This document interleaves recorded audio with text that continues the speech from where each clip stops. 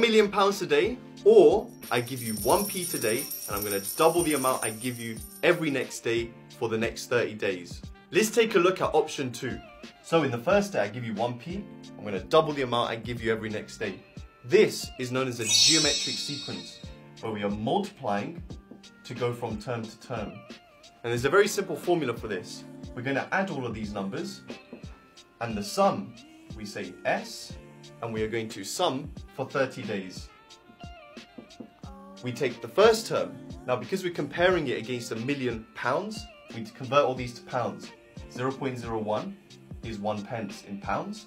Then we do 1 minus the multiplier, which is 2, and we take it to the power of the number of days, which is 30, divided by 1 subtract the multiplier, which is 2. Now, let's see how much you'd have after 30 days. Okay. £10,737,418. How many of you chose option 2? Follow me for more cool maths tips and tricks. Nice.